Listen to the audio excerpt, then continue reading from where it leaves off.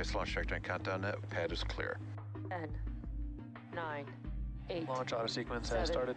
6, 5, 4, 3, 2, 1. Go for launch.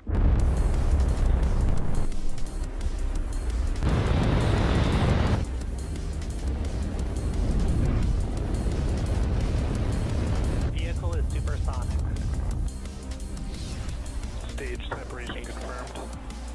Dragon, separation confirmed.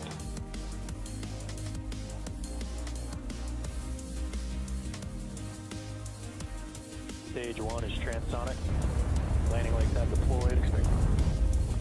And Falcon 9 has landed. All systems are go for launch of Falcon 9, 30 seconds and counting. carrying SES-18 and SES-19. Let's listen in to the final seconds. T-minus 15 seconds and counting. T-minus 10, 9, 8, 7, 6, 5, 4, 3, 2, 1. Ignition. Liftoff.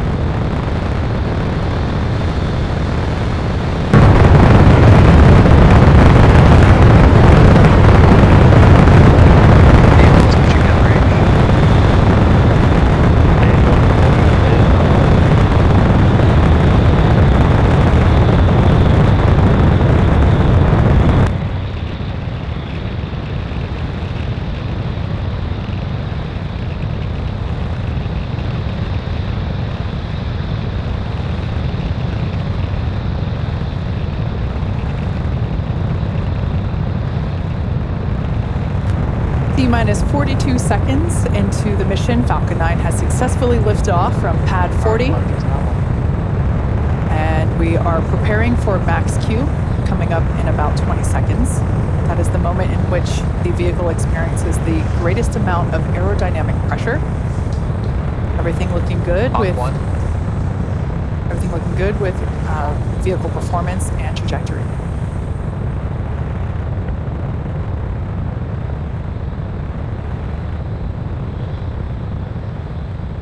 Max Q. All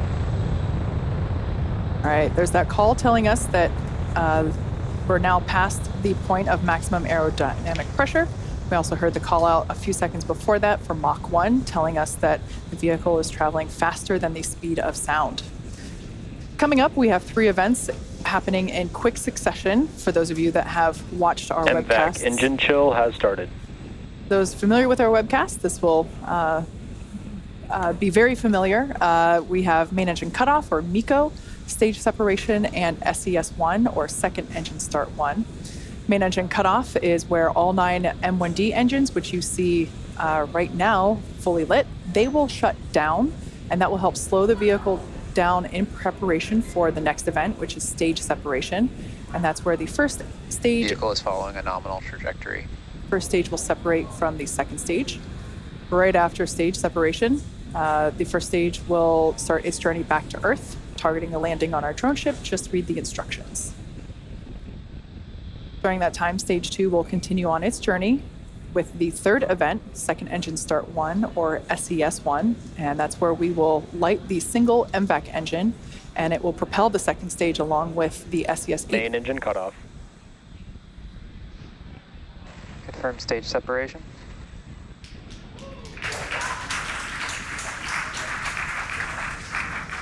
MVAC ignition. All right, there we can see a really neat shot of the first stage looking at the second stage looking at the first stage. There's a beautiful view of both of those stages, one behind the other. Both vehicles are following nominal trajectories. We're expecting fairing separation in about 7 seconds.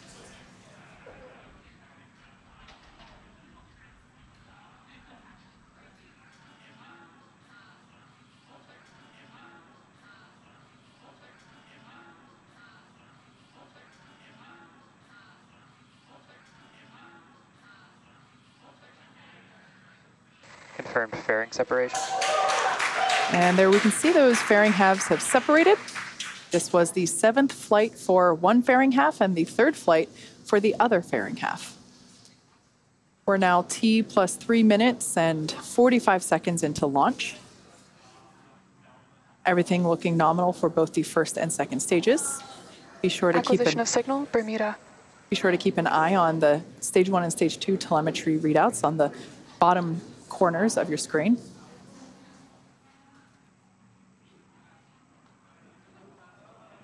There on the left-hand side of your screen, we have the first stage, right-hand side, beautiful orange glow of the MVAC engine on that second stage. As I was saying, keep an eye on the telemetry there on Both the vehicles bottom. continue to follow nominal trajectories. On the bottom of your screen, we can now see that first stage has reached its apogee. That altitude there, it seems like it's hovering. It's basically at its apogee. It will slowly, but then more quickly lose altitude, indicating it's on its way back home to Earth. In order to complete today's landing, the first stage has 2 more burns left. Next up is the entry burn, where 3 of the Merlin engines will relight. That helps to slow the stage down as it re-enters the upper part of the Earth's atmosphere. Over the next few minutes, you can also spot how the first stage uses its grid fins. A beautiful view there of those grid fins. Those grid fins help steer the vehicle to its landing coordinates. Falcon 9 is equipped with 4 hypersonic grid fins, and they're positioned near the top of the first stage. You might also notice those white puffs of gas coming from the top of the first stage. Stage 1 uses quick bursts of nitrogen gas to help with the orientation and attitude control. Stage 1 entry burn startup. And there we can see on your screen that entry burn has begun.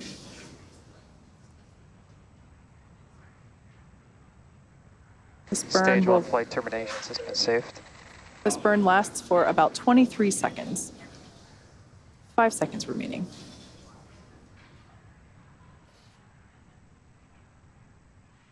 Stage 1 entry burn shutdown. And with confirmation of that entry burn shutdown, Both we have vehicles continue to follow nominal trajectories. one last burn before the first stage attempts to land on our drone ship.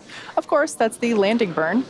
During the first stage landing burn, a single Merlin engine, that center engine, will relight and slow the vehicle down for its its landing attempt on our drone ship.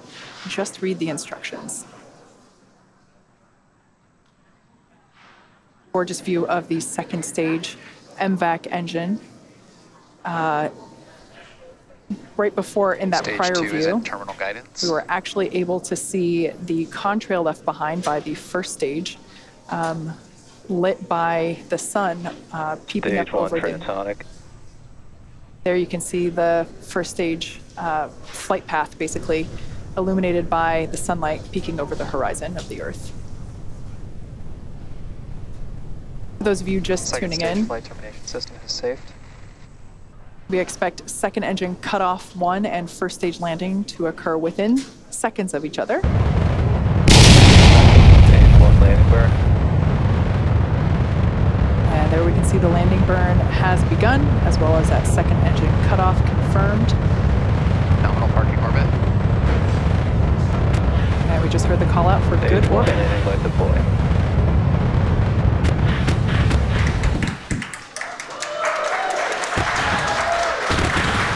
There, Stage 1 landing confirmed. this marks SpaceX's 180th successful recovery of an orbital class rocket and the 6th landing for this particular booster, having previously supported CRS-24, Eutelsat HOTBIRD 13F, OneWeb 1, and 2 Starlink missions. And as we heard just prior to the booster landing, we had a confirmation of successful second engine cutoff and good orbit. So the second stage is now heading into a coast phase. That second relight of our MVAC engine is set to occur around the T plus 26 minute mark. So until then, sit tight and we'll see you soon.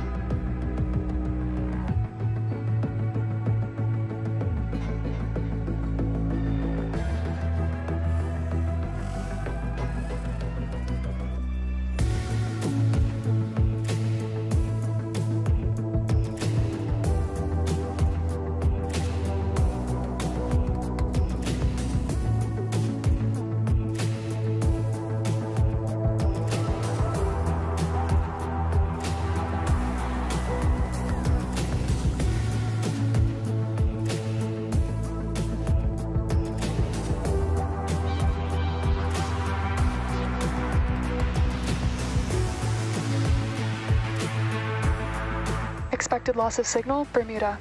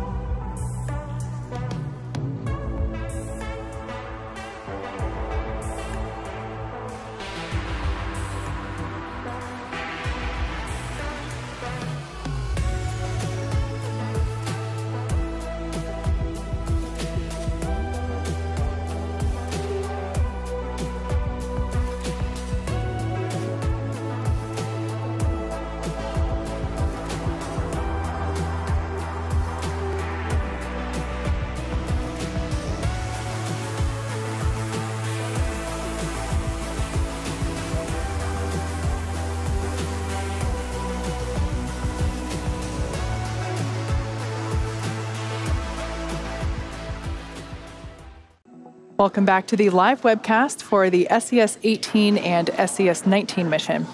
If you're just joining us, liftoff occurred at 7:38 p.m. Eastern Time from Launch Pad 40 at Cape Canaveral Space Force Station.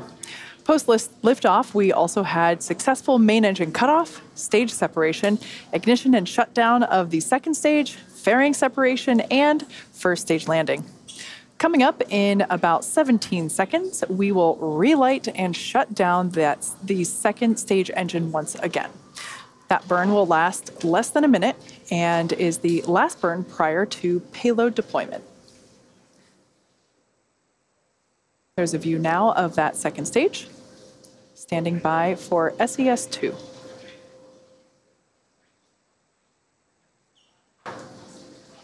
There we can see on your screen, SES-2 is underway. As I said, this burn will last less than a minute. And as mentioned previously, today's mission marks SpaceX's 9th SES launch.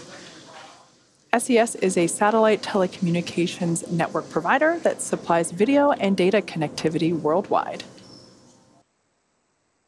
There we can see second engine cutoff has occurred. We will stand by for confirmation of good orbit. We can tell that that engine is no longer ignited as that skirt. Nominal transfer orbit. And there we heard the call out for good orbit. With that confirmation of second burn of the second stage engine burn and of that MVAC engine the second stage now in good orbit, we're going to come back to you in about 4 minutes to cover the first deployment, which will be SES-18. Until then, sit back and enjoy the space tunes.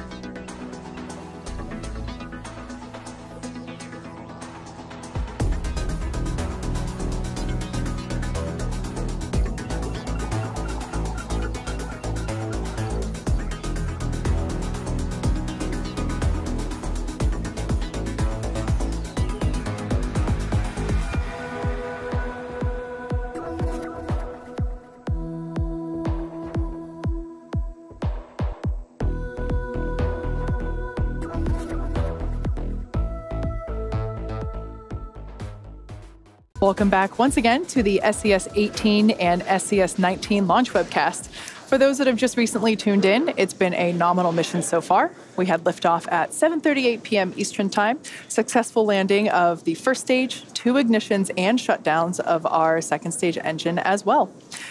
We're coming up to one of the last major milestones, which is the first payload deployment for this mission, and that should be coming up in just a couple of seconds.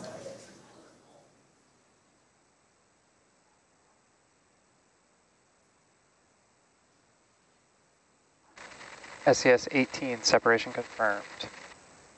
All right, you can just barely make it out there on the screen, but we can see and just heard over the nets confirmation of deployment for the SES-18 satellite. Now, the mission isn't over just yet. SES-19, as you can see there, still attached to the second stage and is scheduled to deploy in another 4 minutes. So hang tight. We'll see you again in just a few minutes from now.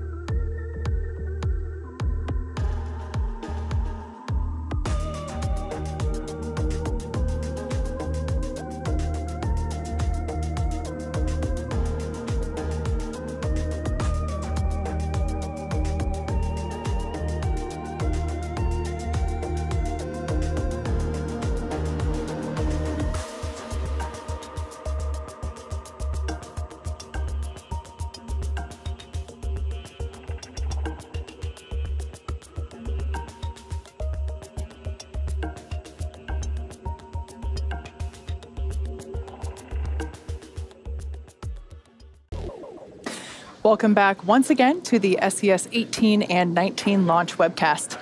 We have one more milestone left for today's mission, and that is deployment of the SES-19 satellite.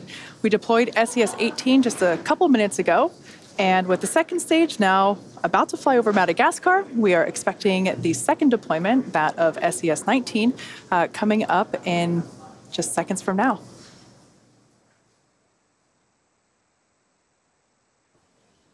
SES separation confirmed. And there you can see on your screen, as well as heard on the nets, successful deployment of the SES-19 satellite. With successful deployment of both SES-18 and SES-19, that brings today's webcast to a close. We would like to thank SES for entrusting us with today's mission and all of you for joining us.